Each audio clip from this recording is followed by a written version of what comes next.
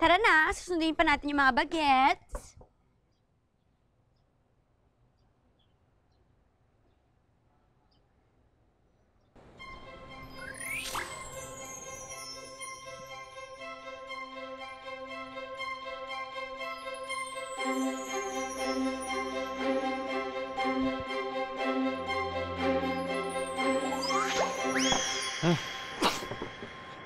Amoy. Ano amoy yan?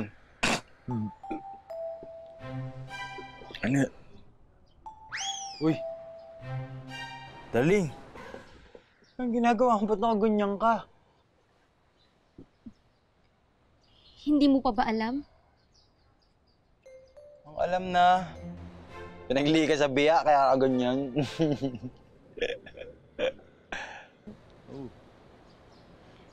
Gusto ko maging third wife mo. Matagal ko nang nararamdaman to. Hindi ko lang masabi yung feelings ko. Simula nung makilala kita, nung Feb 13, 2013, 6:45 p.m. sa E. Rodriguez, Corner Barrete Drive. Akala mo nga nun, engkanto ako eh. Pero simula nun, na-fall at first sight ako sa'yo.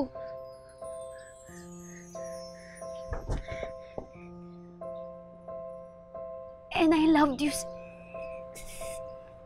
ever since.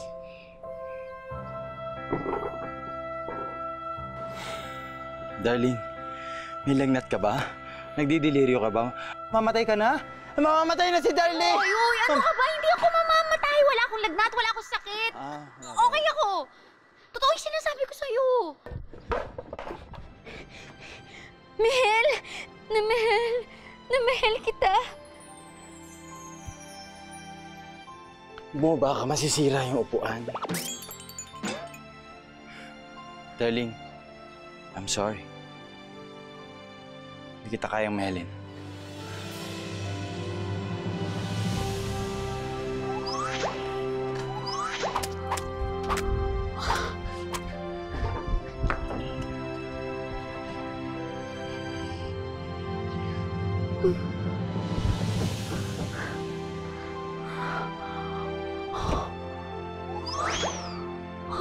Relax lang, darling.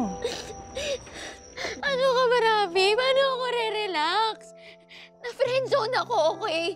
Alam mo kung gaano kasakit?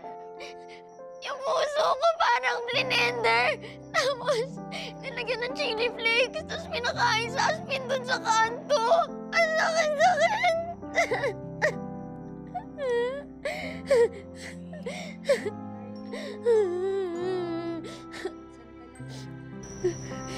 Taong gusto mo, ayaw sa'yo. Pero so what? Marami pa namang ibang guys dyan eh.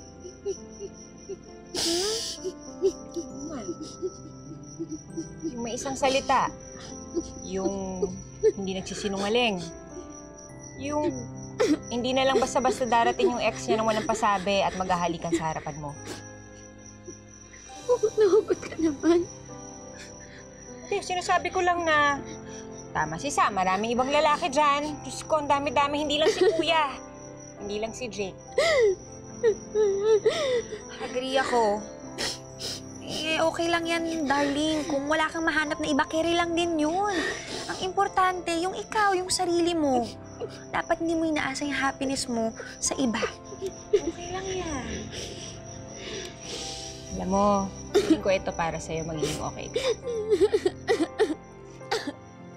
Richard!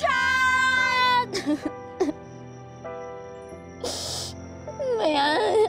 Gusto niyo nga yung mga dibdib niyo. Sige, wala na nga akong ganyan eh. Ito naman, kina-comfort lang. Sakit lalo eh.